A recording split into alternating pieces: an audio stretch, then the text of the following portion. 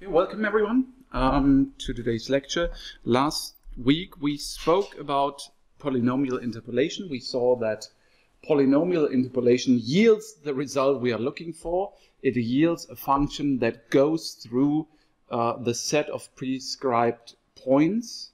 However, the approximation is usually it's interpolation, it's not an approximation. Actually, we are able to interpolate these points. There's a fine distinction between approximation, getting a function that is only close to the points, and interpolation. However, the function we get, the interpolation polynomial, oscillates between those points, and this is a property that we would not like to see in this interpolating function. We did this here. It's quite simple to do it with MATLAB. It has a function built in polyfit that yields the interpolating polynomial. However, you can already see here that the function, instead of going through the points like this, it oscillates down here. We can try to make it a little bit better. And this is one of the fascinating things about polynomials. One would think that, and if you're coming to university from high school, you would think that polynomials are always given in the monomial representation, in the monomial basis. However, polynomials are a linear space. There are infinite bases for a linear space, and in this case here, you can change the nodes, the supporting points at which you want to interpolate a function, from equidistant points to what we call the Chebyshev supporting points, Chebyshev Stützstellen in German. Chebyshev being the Chebyshev polynomials, being yet another famous basis of the linear space of polynomials, die Chebyshev Basis der Polynome des linearen Raums. So the easiest thing, if we are not given a set of points, but if we can choose at which points we want to evaluate the function, and which points we want to use as supporting points, as nodes, we can use equidistant points. For example, if we want to approximate a function or interpolate a function on the interval from 0 to 10, we would think, okay, let's take 0, 1, 2, 3, 4, 5, 6, 7, 8, 9, 10.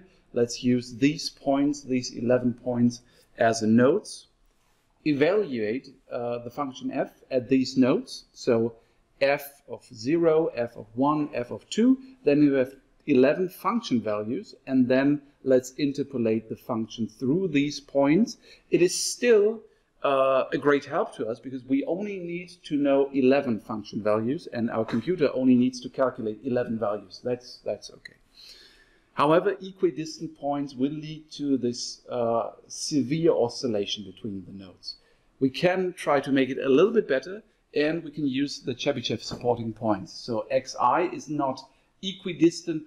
This here looks a little bit complicated, but actually if you have an interval from A to B and you want to cut this interval from A to B into equidistant intervals, this is how you do it. Yeah? You take the difference between B minus A, and then you have n steps, and this is what it will look like. Also wenn Sie jetzt ein Intervall von A bis B haben und Sie wollen das in 10 äquidistante Teile teilen, dann müssen Sie natürlich mit den Grenzen arbeiten. Das ist keine große Sache hier. So let's use the Chebyshev supporting points, the Chebyshev nodes. They are given below here, a little bit more complicated. They are obviously not equidistant, otherwise this wouldn't make much sense. And we'll do it quickly to interpolate the so-called Runge function, which is given by 1 over 1 plus 25 times x squared. Runge, and we do the following. Runge is simply this function. First, we'll use equinodes from -5 to 5 and do polyfit. We'll estimate the interpolation polynomial and plot it, and then Down here in line 9, you can see the Chebyshev nodes are given by 5 times cosinus and so on. And then we'll do another interpolation here with polyfit and again plot it. Now the result is here for the equidistant nodes that between -5 and 5 the interpolation polynomial will oscillate quite heavily, especially here at the start, up to 5.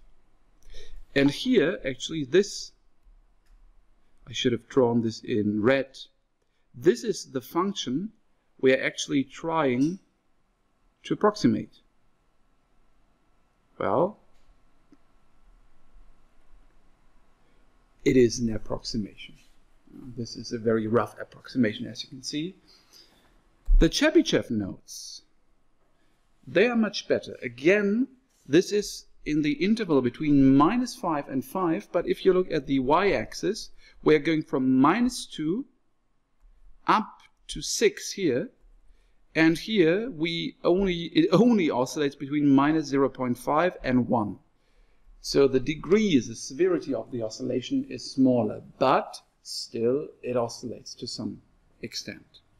So the Chebyshev nodes make it a little bit better, but they can't solve this basic fundamental problem of polynomials. So the disadvantages of polynomial interpolation are due to the fact that the objective function varies greatly in different places. There might be some parts where you have actually a flat line, a linear function.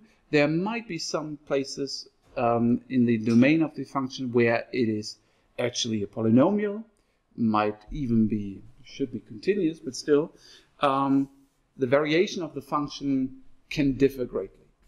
And if you are looking for one function that has the same definition everywhere, this function has to deal with this varying and these differences in the variation of the function value. So what we are looking for is what I've described to you last week, a spline, a polynomial spline. A polynomial spline is simply a function that consists of small parts of polynomials that are glued together.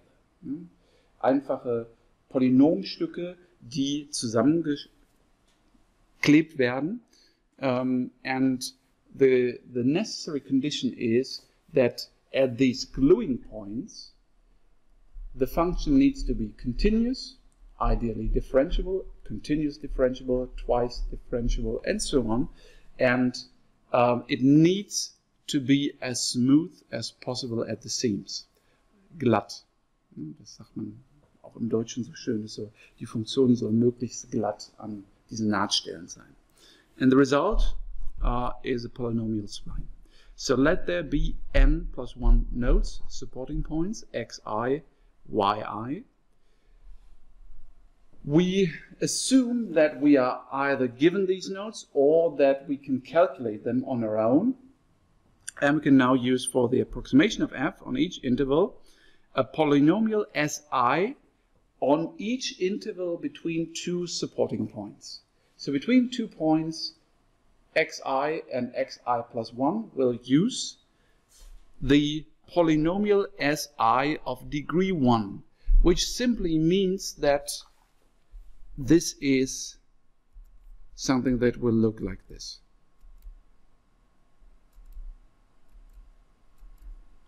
Again, remember, a linear function, gerade, is a very simple polynomial.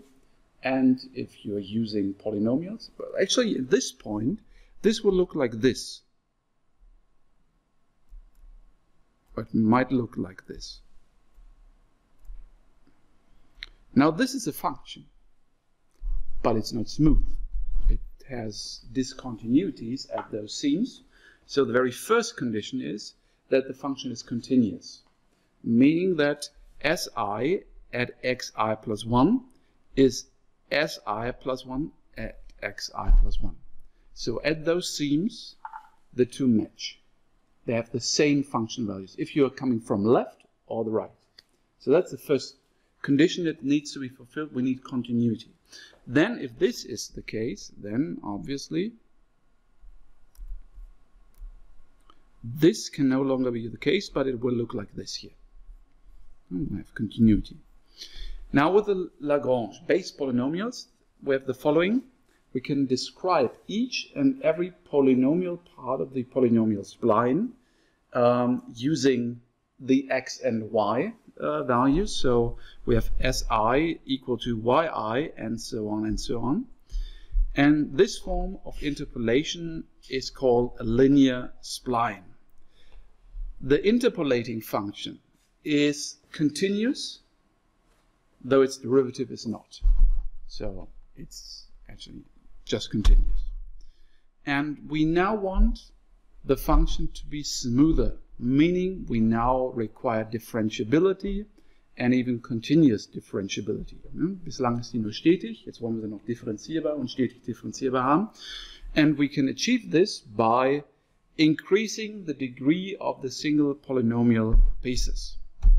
Now, we use the following polynomials, Si with grade 3 or degree 3, and we now have 4 coefficients, Si0, Si1, Si2, and Si3. So, meaning there could be, for example, Si3 times x to the third power, Si2 times x squared, and so on. So these are the 4 coefficients of the polynomial. And now the polynomial spline has to fulfill the following properties. Sx is xi, and then si0 plus si1, x minus x1 plus si2, and so on. So we have polynomials up of the third degree. Always one polynomial piece for each interval. Then, what is the first condition? The first condition is that the polynomial spline needs to interpolate these points. So the function value of s at the nodes xi is yi. So this is the interpolating property. The second one here is what? It's continuity. And the second is differentiability.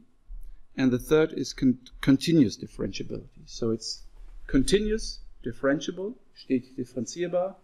Warum? Jeder einzelne Abschnitt ist ein Polynom, ist damit unendlich oft stetig differenzierbar. Am Ende irgendwann natürlich die Nullfunktion, aber das ist dann trivial. Und an den Nahtstellen müssen dann erst die Funktion selber, dann ihre Ableitung, dann ihre zweite Ableitung übereinstimmen und dann ist auch an den Nahtstellen die Differenzierbarkeit und die stetige Differenzierbarkeit gegeben. And these properties obviously have to be fulfilled on all those intervals. The function we have here is called a cubic spline because we are using cubic polynomials. A kubischer spline, twice continuously differentiable. The spline has 4 times n coefficients. Remember that on each interval we have 4 coefficients, so it's n times 4. But we do not use up all of these coefficients and the degrees of freedom we have. The continuity requirements, there are 3n minus 1, and the interpolation property use up n plus 1. So only 4n minus 2 of our degrees of freedom are required, and we can require and set 2 coefficients by ourselves. And some common assumptions are that the second derivative of s on the left, on the upmost left and on the upmost right interval have the same value and are 0. That is what is called a natural spline. We could also set the second property here, that we know the first derivative, or we can require the continuity of the third derivative of s. These are options you have. We need to solve a system of linear equations for this, and we do not need to get into the details of this. This is readily available in MATLAB, but it's very easy to see that what results is a triagonal matrix. Again, can be very large. So the solution of the SLE is actually quite simple. It might take a little bit longer if the matrix becomes too large. So let's use this in MATLAB. We start with 10 points from 1 to 10. We assume that we are given the function values y, 8, 2.5, minus 2, 0, 5, 2, 4, 7, 4.5, and 2. We'll plot the function, and then we'll interpolate it on this set here on x2, and it's simply interpolate inter p1, and we'll have to set the option to spline, and it will do a spline. And we'll plot it, and you can see the result is much, much better than for polynomial interpolation. Because now we can circumvent this problem that the polynomial has to fit all of those regions of the function, but it can differ from interval to interval. And this is a spline. I've seen spline and usage of spline everywhere in economics and in finance. If ever you have a set of data points of which you do not know from which function they have originated, and you need to know the function, you need to know some values in between, you will always resort to spline interpolation. Actually, I still remember one paper that is a little bit older, I think almost 10, 15 years old. I think it was by the current president of the IWH in Halle, Renthrop. He wanted to do an analysis, I think, on monthly data. He wanted to explain something, and I think it was in one of his papers that he used the idea of interpolating quarterly balance sheet data, also quartalsweise Bilanzdaten. Quite simple, with balance sheet data, quarterly frequency is the best you can get. You will never, absent of confidential data from within a company, but in a cross-section of companies, you will never have a higher frequency than, say, quarterly data. Because companies usually publish their balance sheets annually, and some do it quarterly and have quarterly reports. So if you need monthly data, he had this idea, well, for each year I have 4 data points, I'll just use a spline and take the values of the spline in between. So for example, if you are looking for the value of 4.5, well, you can simply take this one here. This is a little bit tricky. I have never seen this. I have not seen this too often in empirical analyses in finance, that people have resorted to spline interpolation and used them on balance sheet data. You can do it. However, it's a strong assumption that even with few data points, you can estimate such a function on balance sheet items. Like if this were total assets, I would assume that a CPA would laugh at me if I argued that, well, you can use a spline to interpolate the balance sheet items. But every time you have few data points and you need to evaluate the function in between these data points, you can think about using a spline. Yeah, and same with the function spline, gives you the same result. Now we'll illustrate the advantage of a smoother interpolation, again using this example of the Runge function. First, again, we'll define the Runge function. We'll use the spline on equidistant nodes. We'll plot it and increase the number of nodes we're using, and we'll increase it again, and you can see the result is here. So with 11 equispaced points and equidistant points, you can see that In those parts where the polynomial completely failed because the Runge function is close to a linear function, this is where even with few data points, the approximation is quite good. Why? Because in these areas of the function, you can simply, with the polynomial spline, you can simply use a linear function. But with 11 points, it's still a little bit difficult to come up with a good interpolation, even with 20 here around the 0. And something that is also quite interesting is, one would not think about this usually, one could have the impression that more is always better.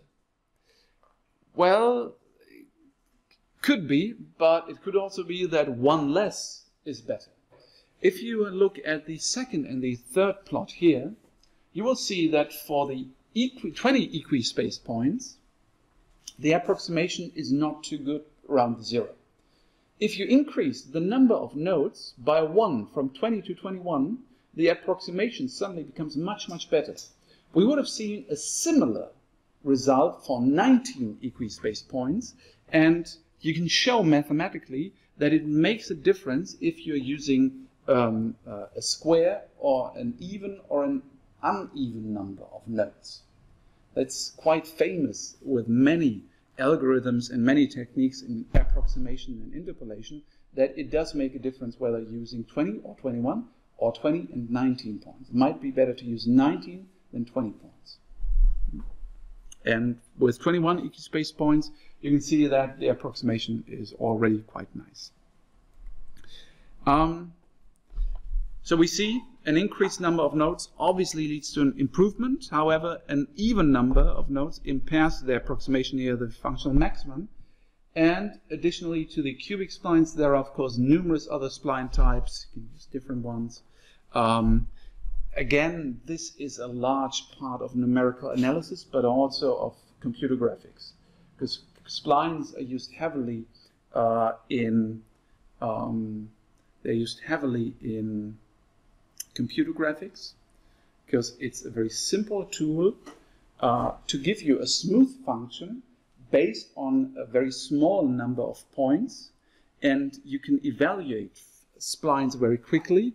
And also, splines are related to Bézier polygons and some other tools in geometry that make it possible to reduce the data you actually have to a minimum and only compute those data points which you actually need right now. Das alles, also wird natürlich alles auch im Maschinenbau und überall benutzt, weil es klar, wenn Sie jetzt irgendwelche Technik, CAD ist halt auch ganz berühmt-berüchtigt dafür. Ne? CAD-Berechnungen und in der Architektur und im Maschinenbau, wenn Sie solche Modelle machen, gerade auch mit Strömungsmechanik und ähnlichen Sachen, da arbeiten Sie ja, wenn es auch in Echtzeit passieren soll, arbeiten Sie nicht stundenlang mit irgendwelchen 100%ig genauen Modellen, sondern da reicht Ihnen möglicherweise auch schon eine Approximation, und ganz typisch halt in der Computergrafik, wo das menschliche Auge irgendwas dann irgendwann nicht mehr feststellen kann. Und wenn Sie jetzt sagen, ich will an diese Wand eine Linie oder irgendeine schöne Kurve malen, dann macht der Computer einfach das Folgende: Der nimmt bestimmte Punkte, und wenn diese Kurve, zum Beispiel in der Computergrafik, sich verändert, dann rechnet er das nicht alles immer 100%ig neu aus, sondern er nimmt einfach irgendwelche Stützstellen, die setzt er selber, legt ein Spline durch oder auch dann natürlich die dreidimensionalen Äquivalente. Und die haben die Spline, ich weiß gar nicht, wie sich das nennt, ich meine Spline-Flächen. Auf jeden Fall haben sie dann Splines durchgelegt und dann werten sie einfach ganz schnell den Spline aus, zeigen den auf dem Bildschirm, und dann geht es weiter. Weil also Computergrafik ist jetzt nichts unbedingt Schwieriges, es muss einfach nur schnell sein, weil sonst ruckelt das Bild. Das ist dann das triviale Endergebnis, wenn Sie schlecht machen. Okay. Ja, Bézier-Polygone und Bézier-Flächen, das ist auch nochmal sowas. Das erkläre ich jetzt einfach nochmal kurz auf Deutsch, das wird mir jetzt auch auf Englisch ein bisschen zu kompliziert. Und ich erinnere mich auch nur dunkel daran aus meiner Numerikausbildung. Was Sie hier sehr schön sehen, ist natürlich, Sie können, wenn Sie so eine Funktion haben, die zum Beispiel so verläuft, und Sie haben die Stützstellen, das, was Sie machen, ist, Sie können auch dann die einzelnen Punkte miteinander verbinden. Ja, machen wir so. Und dann können Sie das alles auch noch, und dann verbinden Sie quasi auch noch immer die nächsten Punkte und zeichnen dann auch die Tangenten ein. Und das, was dann am Ende rauskommt, an den Tangenten in diesen Punkten, das dann wiederum auch die Kanten eines Bézier-Polygons sind, meine ich, können Sie dann auch noch erkennen, ob der Spline dann auch hinreichend glatt an den Stützstellen ist. Und Sie kriegen dadurch dann letztlich auch nochmal eine noch simplere Darstellungsweise für solche stetigen und stetig differenzierbaren Funktionen. Sie können das dann letztlich auf so ein Bézier-Polygon dann auch noch runterbrechen und dann geht es schon fast in Richtung Vektorgrafik, ne, weil Sie dann letztlich so etwas Komplizierteres, auch eine glatte Funktion und glatte Kurven und hinterher auch Flächen, die haben Sie dann dargestellt durch letztlich so eine Gitterstruktur, die dann wirklich sehr simpel ist und die in 0, nichts ausgewertet werden kann. Das ist auch mit dann schon so der Einstieg und die Erklärung dafür. Vielleicht haben Sie das mal gesehen in manchen schlechten Computeranimationen oder wenn Ihnen mal gezeigt wird, so ist Jurassic Park gemacht worden. Das, was da ja immer dahinter steht, ist ein Gittermodell. Ne? Das ist irgendwie, sieht so ein bisschen aus wie so eine Pappmaché-Figur, ne? Einfach so ein Drahtmodell dahinter und dann werden dann einfach, das ist noch das schönste Beispiel, genau bei diesen Drahtgittermodellen, auch in der Computergrafik, da arbeiten Sie quasi mit so einer Drahtfigur, ja, und dann legen Sie natürlich nur noch ganze Flächen drüber und das sind Bézier-Flächen, die Sie darauf knallen. Hm? So. Haben Sie jetzt etwas unnützes Allgemeinwissen noch dazu bekommen. Okay.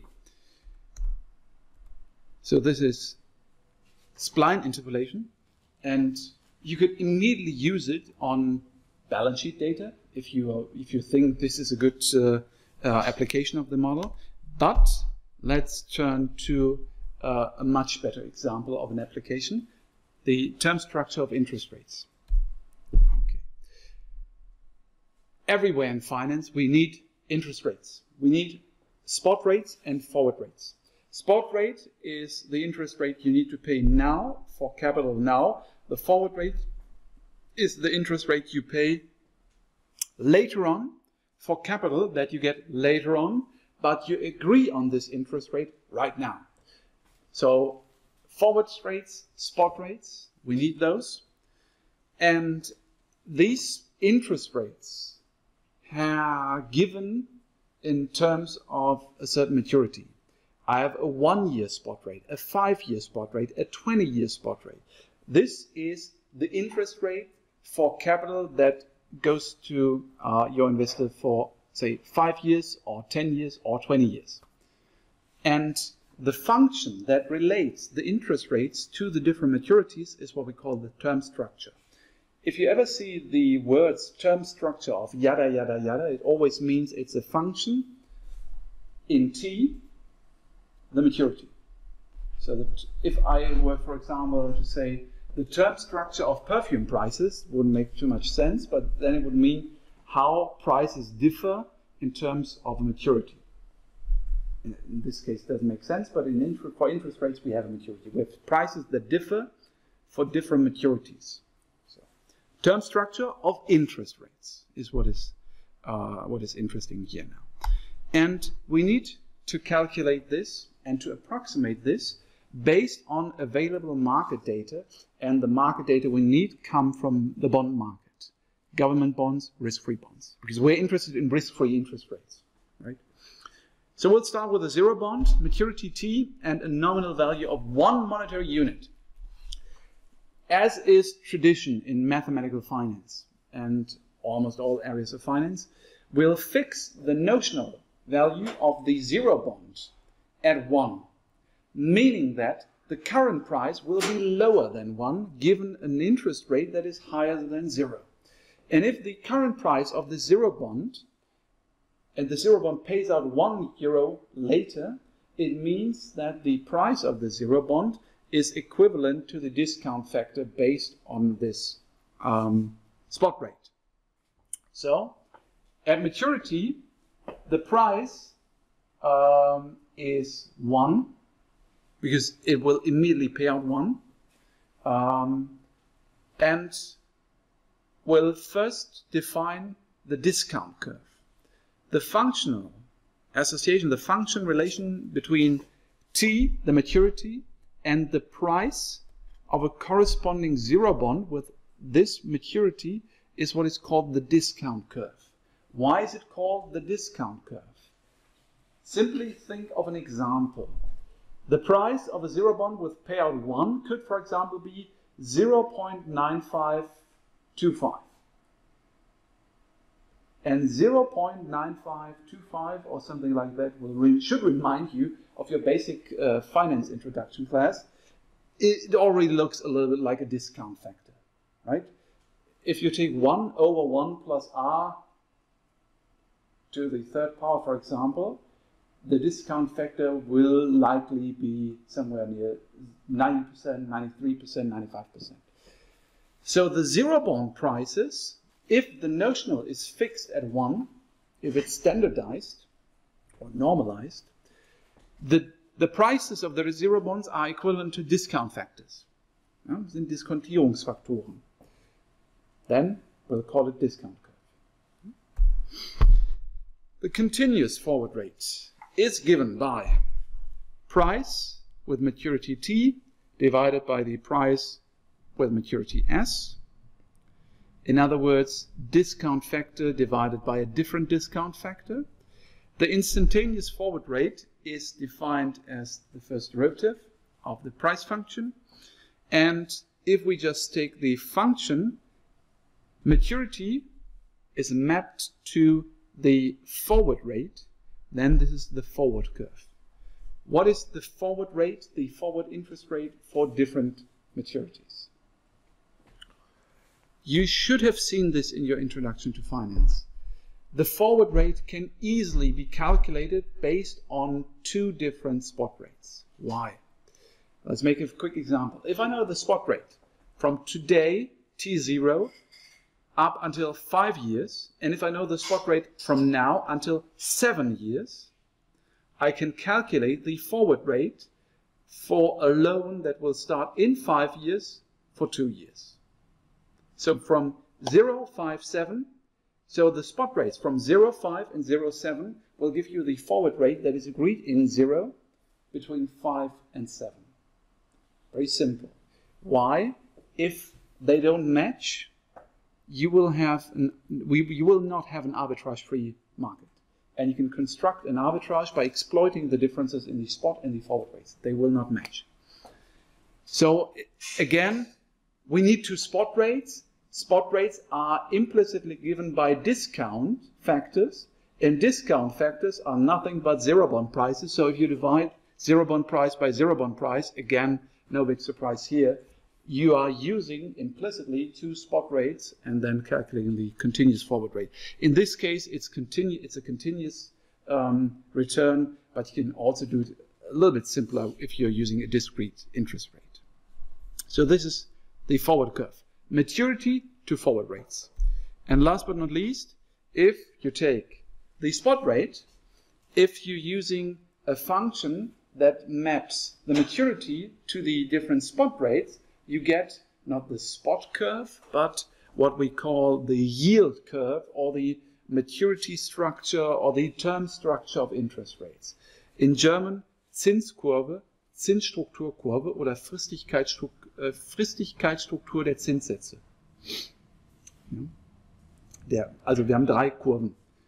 Auf die Bondpreise, das ist die Discount Curve, auf die Forward Rates, das ist die Forward Curve, und auf die eigentlich interessierenden Spot-Zinssätze, das ist die Fristigkeitsstruktur der Zinssätze oder die Yield Curve oder die Term Structure of Interest Rates.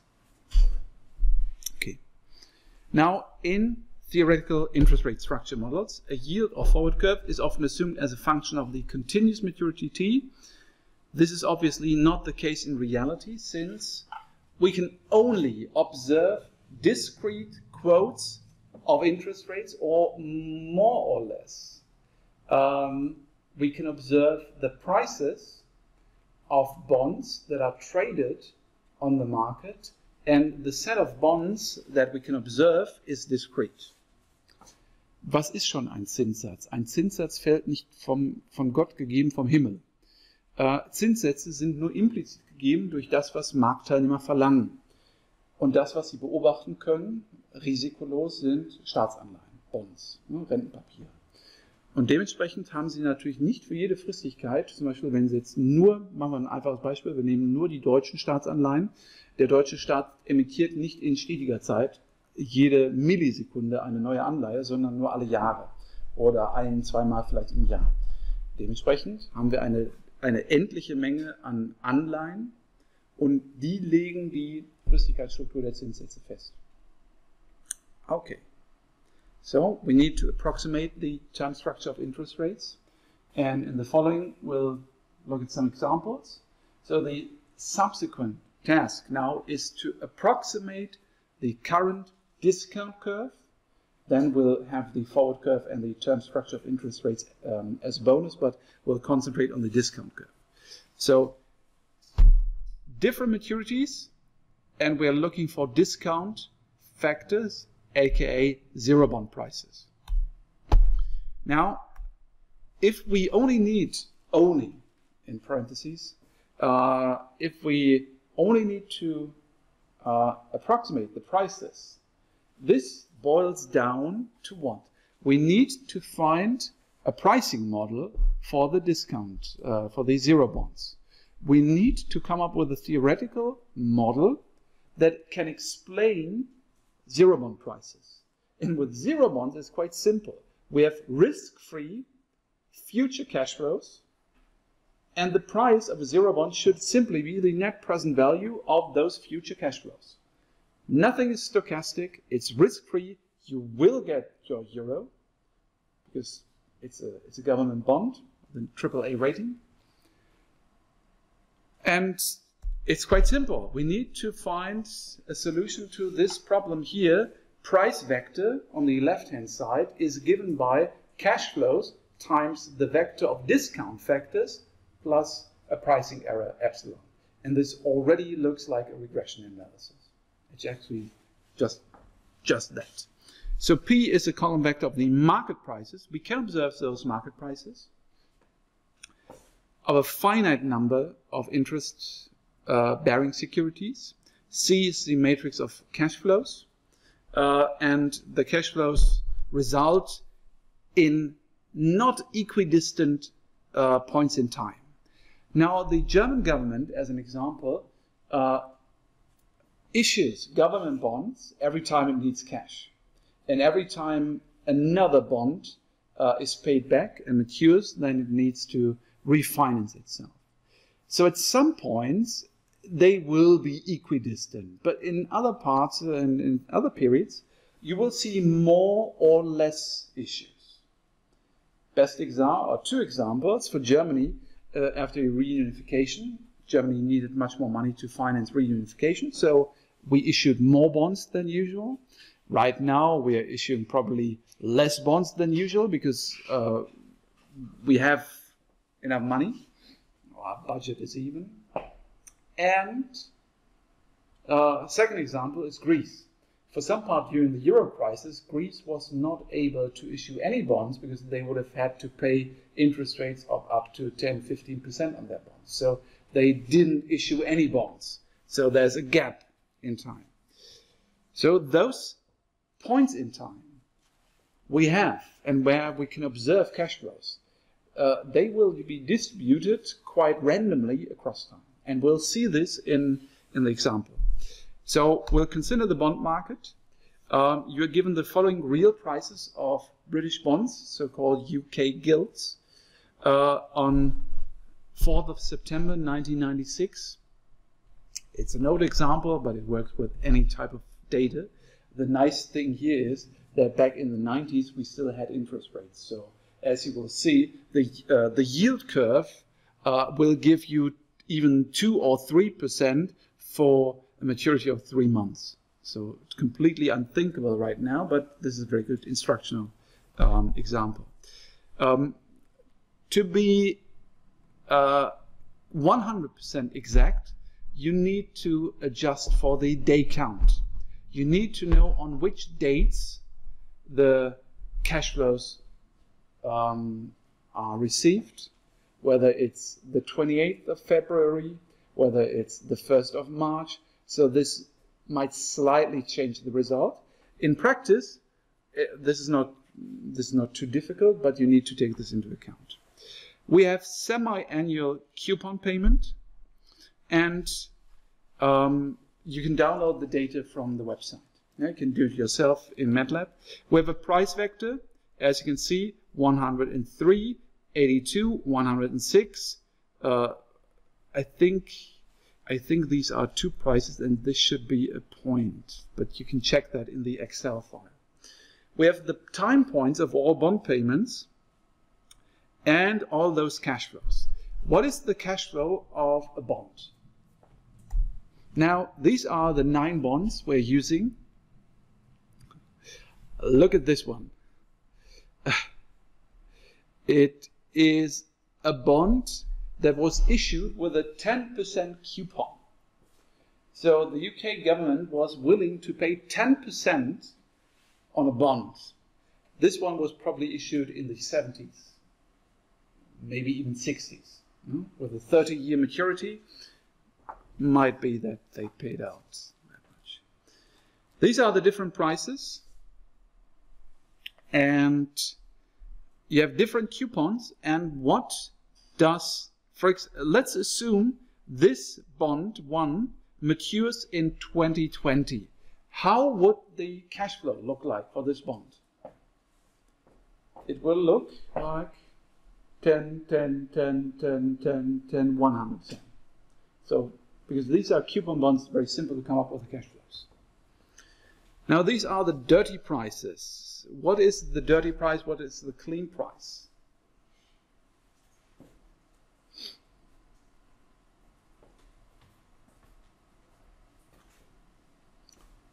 Now, let's take the first coupon.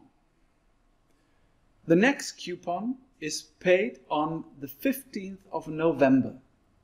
We are on the 4th of September, meaning that in 2 months' time, you will get £10 coupon. But the seller of the bond has held on to the bond for 10 months, and he will not see anything from this coupon payment of £10. So he needs to be reimbursed. He needs to get a payment for holding on to the bond for 10 out of 12 months without getting his share of the next coupon payment. And depending on whether this is incorporated in the price, you have the dirty price or the clean price. In German we call this Stückzinsen. Sie müssen mit Stückzinsen arbeiten, weil wenn Sie jetzt den Bond, die Anleihe, nicht genau an dem Tag verkaufen, an dem Sie auch gerade die letzte Couponzahlung bekommen haben, dann halten Sie ja einen Bond, sagen wir mal 11 Monate, und Sie bekommen die nächste Couponzahlung nicht, weil die bekommt ja dann der Käufer. Deswegen müssen Sie für diese 11 von 12 Monaten müssen Sie entschädigt werden, anteilig an der nächsten Couponzahlung, und das ist der Unterschied zwischen dem Dirty Price und dem Clean Price. Das heißt, der Dirty Price, der beinhaltet diese Zahlung, oder beinhaltet der Clean Price die Zahlung? Der Dirty Price, gucken Sie es nach. Ich meine,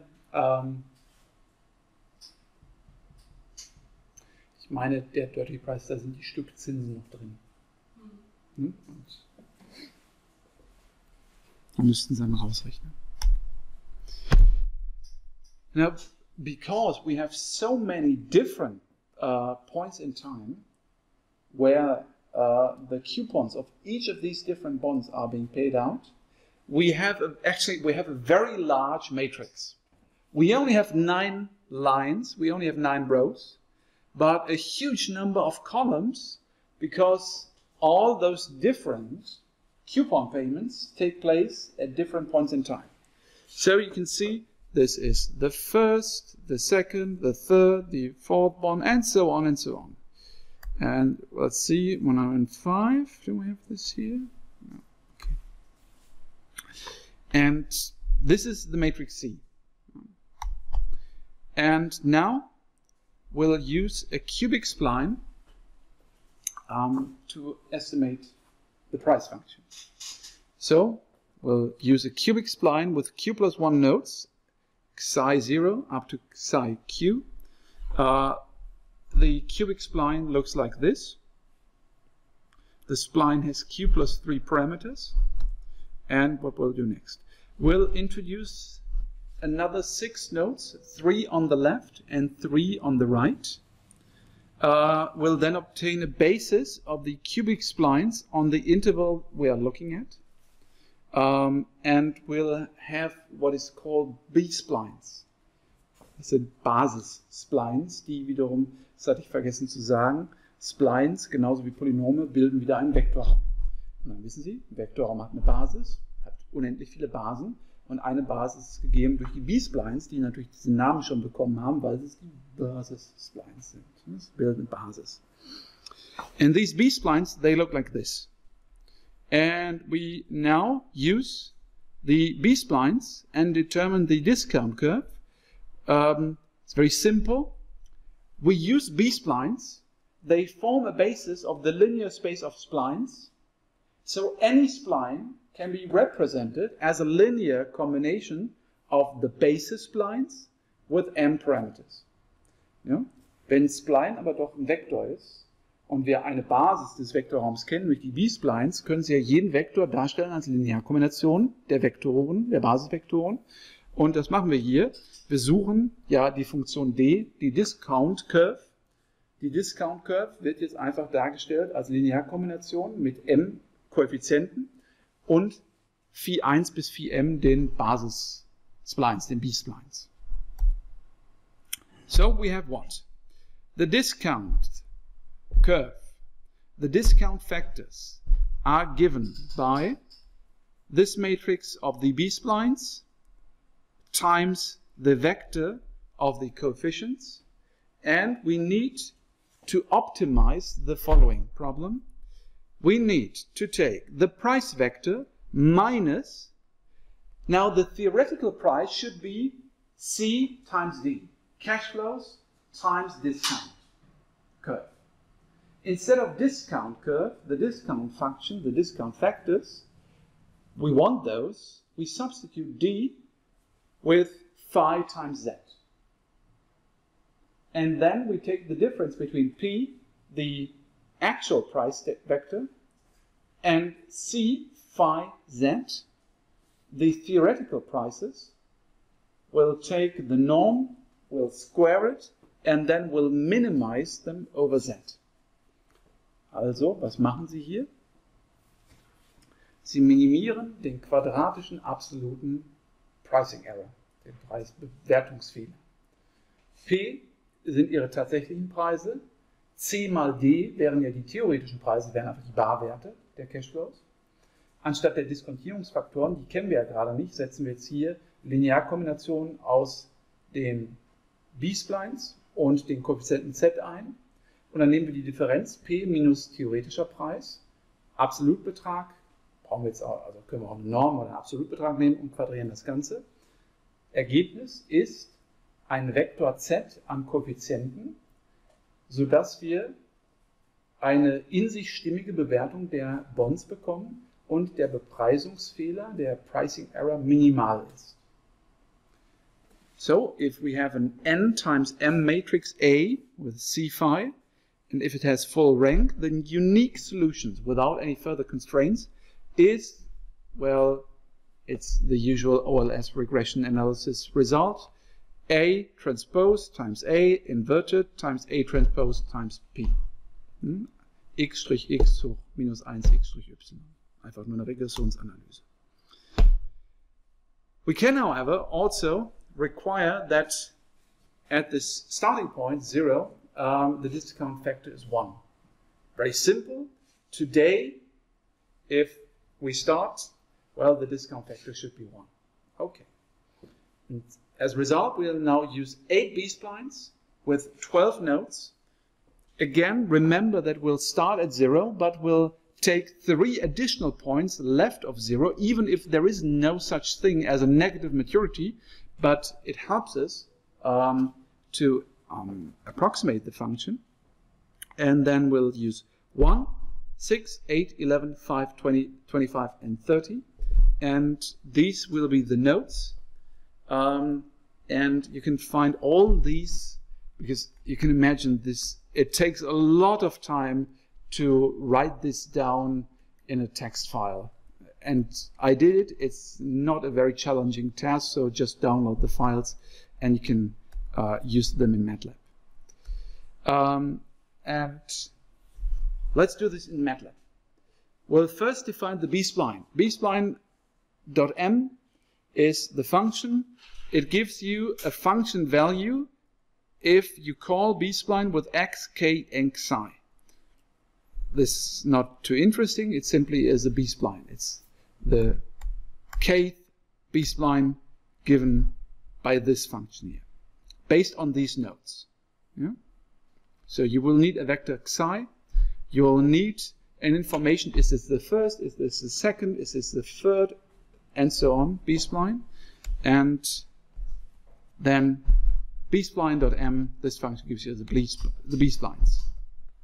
Then we'll take this vector of nodes, -20, -5, 2, and so on. Then let's calculate the matrix psi of the B-spline values.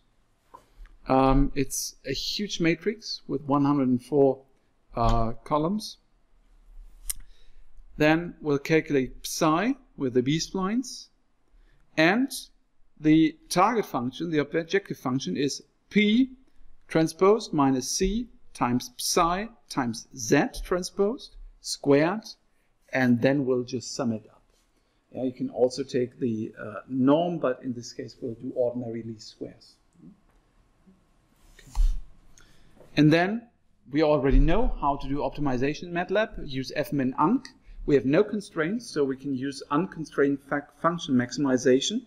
We'll start at 0, 0, 0, 0, 0, 0, and the result is 17.95, 11.35, and so on. And what are these?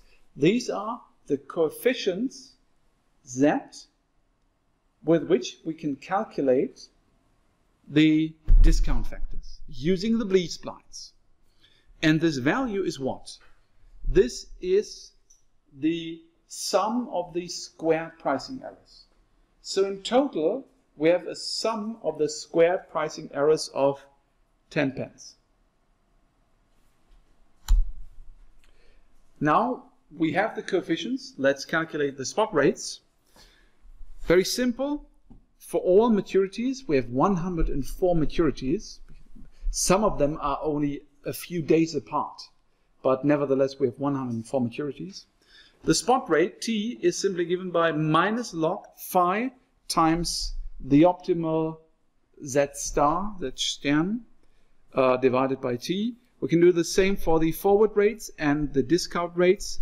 And if you take simply phi times Z, you get the discount curve. So we'll have the discount curve, the spot rate curve, the yield curve, and the forward curve.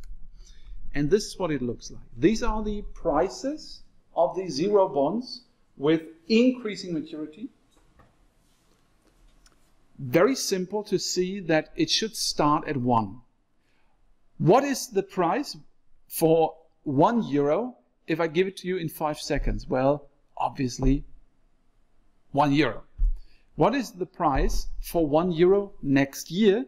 Well, it could probably be 80 cents, 70 cents, somewhere below. So this is the discount curve. These are the discount factors. This is the yield curve. And as you can see, very common with these models, you have some type of oscillation in the very short term part of the function and a normal yield curve after that.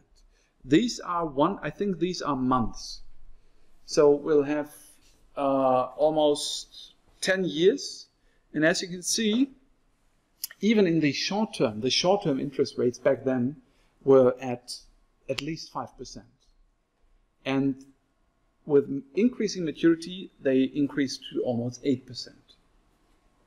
And if you remember those models and those theoretical models from your finance introduction, this is what you call a flat interest rate, this is what you call a normal interest rate, and this would be an inverse yield curve. But this time you were able to estimate it, not just assume it. And this is I think this should also be, I think this is not correct, this should be the forward rate. These are the forward rates. Yeah? Okay. Now let's extend this model. We'll introduce the family of so-called exponential polynomial curves.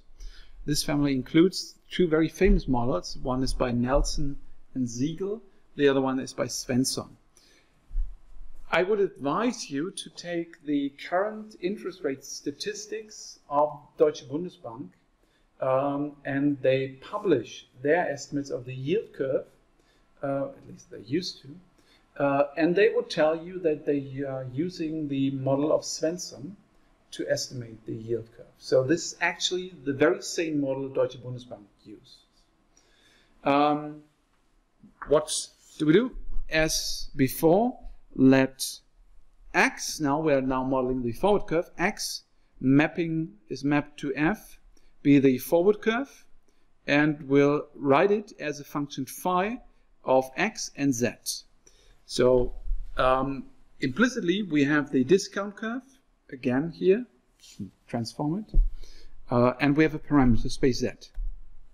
Now as before, we are estimating the yield curve by adjusting the theoretical prices, by marking them to the market, by minimizing the pricing error.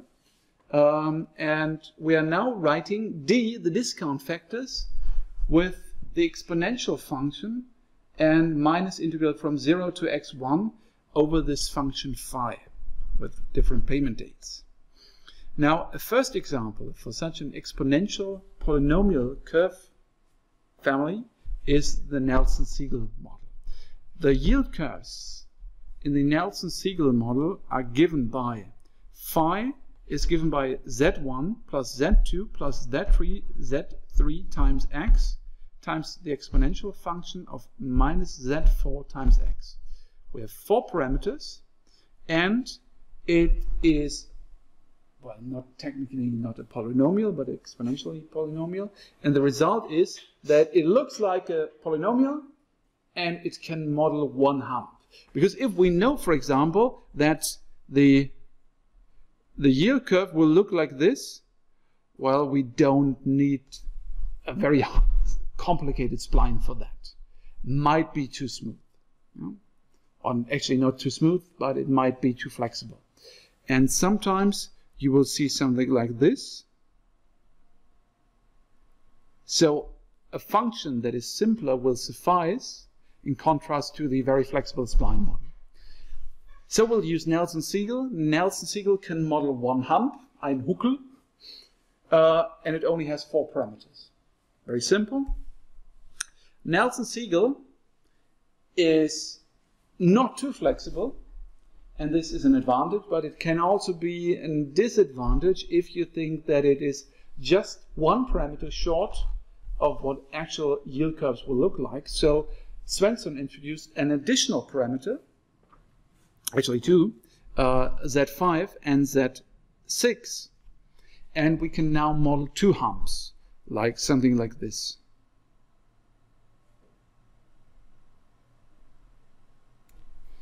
And that's it. That's the only difference to Nelson-Siegel, and we'll now use this. As you can see, it's an exponential polynomial, and we're using the same bond data and now applying the Nelson-Siegel and Svensson models. So first of all, let's do the theoretical price with Nelson-Siegel.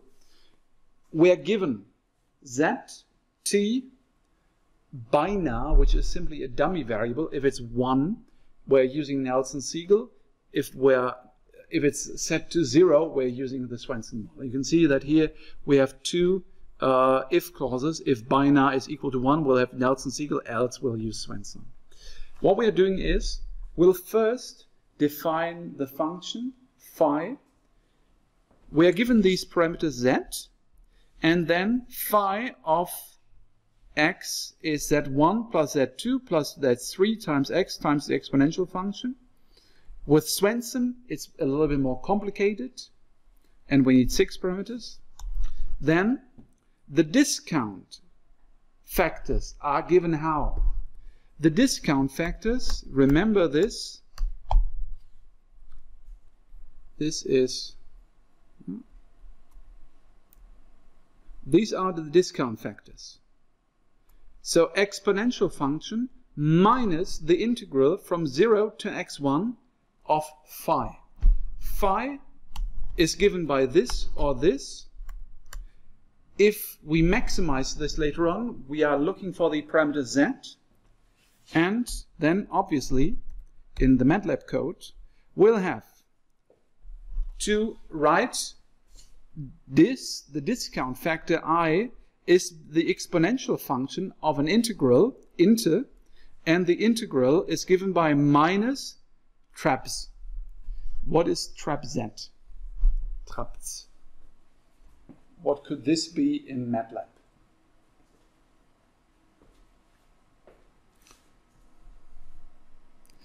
It's an approximation to the integral using the trapezoid rule.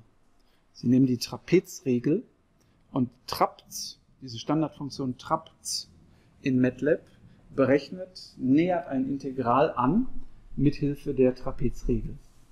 Und Sie brauchen da natürlich Stützstellen für. Und sehen Sie mal hier, x und y, da berechnen wir gerade die Stützstellen, um das Integral bestimmen zu können. Also einfach, also nehmen wir mal davon an, phi wäre jetzt so eine Funktion, da haben wir den Punkt, den Punkt, den Punkt, den Punkt und den Punkt. Und Sie bestimmen das Integral unter der Fläche, einfach indem Sie jetzt hier sagen, nimm x, x 0 an der Stelle, der Stelle, der Stelle, der Stelle, y, bestimme die Funktionswerte und dann minus das Integral xy und dann Exponentialfunktion dieses Integrals, fertig ist das Ganze.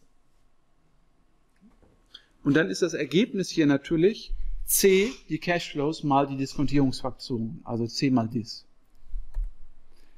Und dann machen wir das, was wir vorher auch gemacht haben. We'll do the same as before. We'll minimize over the coefficient vector z. We'll have to decide whether we want to use Nelson-Siegel or Swenson. And we'll minimize the sum of the square pricing errors p minus the theoretical price.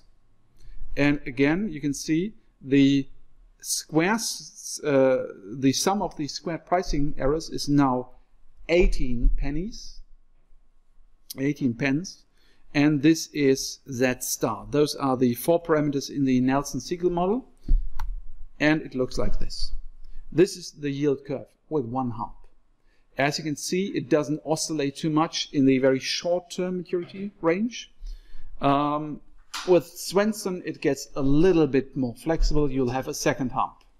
But this is the best trade-off between a polynomial interpolation, which is way off because of oscillation, and a spline model that could be regarded as too flexible. As you can see that you have very small increases somewhere in between here.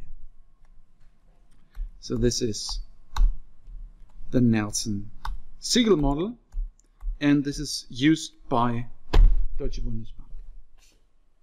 Okay. Do you have any questions? Actually, this is almost the pinnacle of this lecture. You will use optimization. You will need to approximate an integral. We haven't spoken about this. I did this in the previous years, but I think it is not too interesting because it's just an auxiliary function here. If you were ever thinking of estimating, of approximating an integral, just look up the standard functions implemented in MATLAB, and even the very simple ones, like the trapezoid rule, will work quite nicely. And then you need a system of linear equations for the spline interpolation, and you're using the whole arsenal of weapons you have at your disposal to come up with this estimation of the yield curve. And then these are your risk-free interest rates you're using in every model, in every pricing model. If it's asset pricing with bonds, with stocks, with credit default swaps, everywhere you need a risk-free rate. And if you don't have the data, and if you don't want to assume R is 5%, you need to estimate this, or you need to rely on estimates, for example, by Deutsche Bundesbank or the Federal Reserve, and these central banks are using these models to estimate the yield curve. Okay. I now need to make some final preparations for the inaugural lecture by Professor Shia. If you don't have any questions, we have 20 slides left. I would say that we can talk about these final slides next week, and if you have any questions, we can deal with those questions next week. And if you don't have any questions today, thank you for your attention and see you next week. Thank you.